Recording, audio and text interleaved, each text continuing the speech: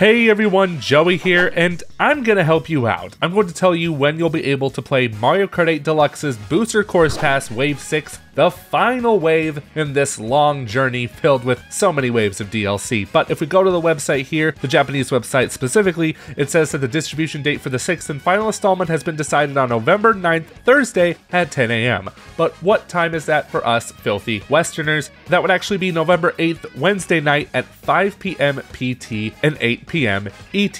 Phone home.